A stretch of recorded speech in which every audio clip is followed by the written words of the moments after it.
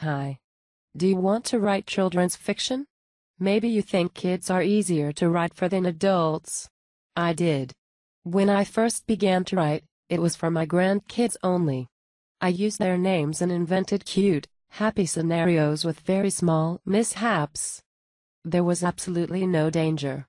They weren't bad for their purpose, but they definitely wouldn't be considered good. I thought they were, though. I was proud of them. I still am. Their purpose was to let the kids know I was thinking of them. Please click the link below in description to read the full article.